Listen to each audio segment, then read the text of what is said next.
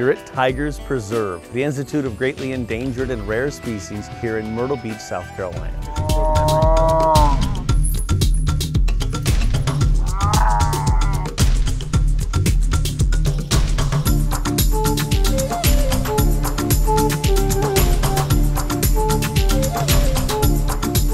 It's a big cat resort here. It's a place where the animals have everything that they could want.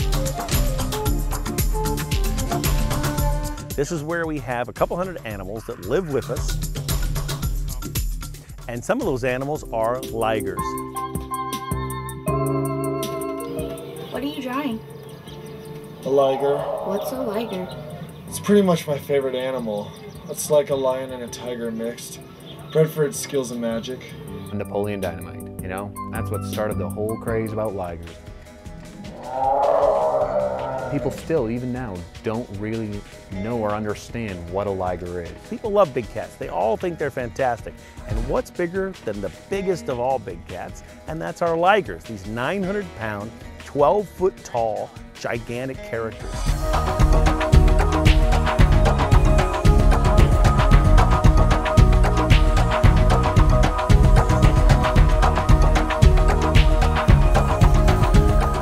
The father of the ligers is Arthur the lion.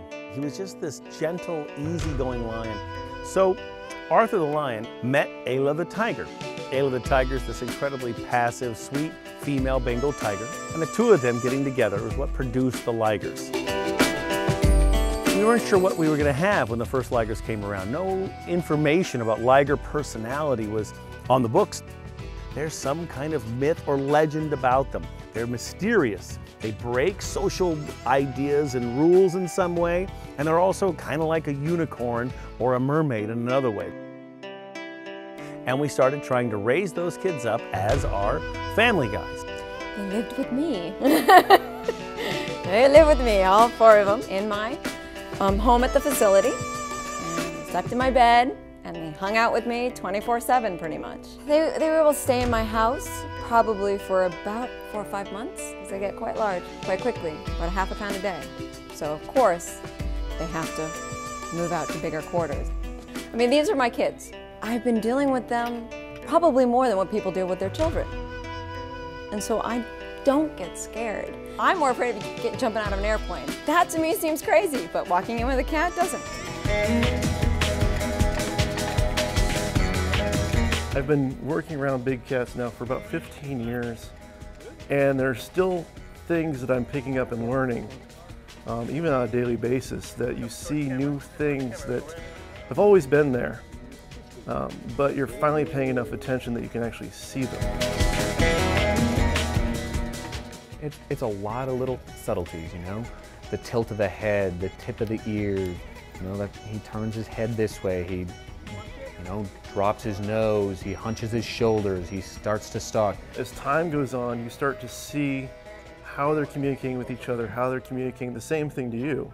I've had ligers when I've traveled, or cats when I've traveled, who like classical music, and then if you put on something they don't like, whether it's heavy metal or rap, they just start crying in the background and they start whining. So you put back the music, the more easy listening music, and they're happier with easy listening music.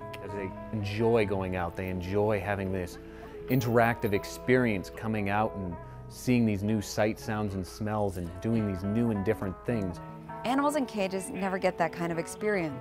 So when my ligers see the leash, they see it as this bond of trust and friendship where they're going to go out with you. We're going to go out, we're going to have some fun. There's a social idea that somehow hybrids just aren't right. Lions, tigers, leopards, and jaguars are the panthera. They're that all one family. They look dramatically different, but all four of them can interbreed with each other and create viable offspring. There's such a myth, such a rumor that somehow the liger is less than the lion or tiger, that it's somehow weak, that it's sickly, that ligers die young, that they don't have all of the incredible prowess of the mother or father. The liger's full of hybrid vigor. He is full of energy. He lives just as long. He's not prone to disease. His large size doesn't put pressure on his body. His body is made to take that pressure. That ligers are sterile is another quick myth. Everybody says, well, they grow big, but of course they're sterile. This is a crazy notion that people just apply to hybrids. Hybrids reproduce. Ligers can reproduce with either lions or tigers. Female ligers reproduce much easier than male ligers do. The potential for a liger to exist is totally a realistic thing. That given that there were 100,000 lions and 100,000 tigers that had some chance meetings, their habitats overlap every bit as much as polar bears and grizzly bears do to make up a pizzly. There are polar bear grizzly hybrids that have been shot in the wild that have been shown to be full-sized living adults.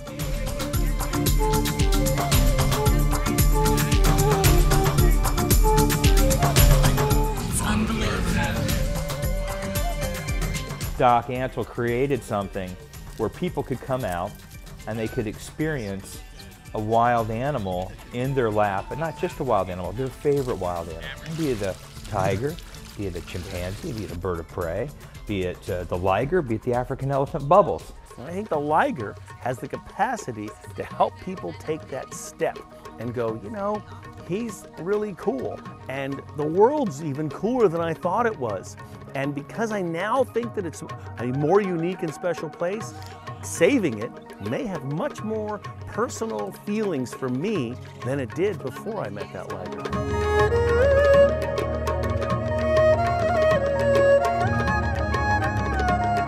And that translates into conservation on a broader level, because Tigers uses this money to do things like go to other places like Thailand. We just sent some of our staff to Thailand. The staff went to Africa at the Savannah Cheetah Foundation and actually taught people who have been around cheetahs for a long, long time how to give the cheetahs a more enriching life. It just was an overwhelming success. We've been able to take substantial funding back to Africa and Asia and put that money into grassroots projects that very specifically support endangered big cats and other animals. Yeah, our intention is to give people a connection with and an understanding of wildlife in a new and different way.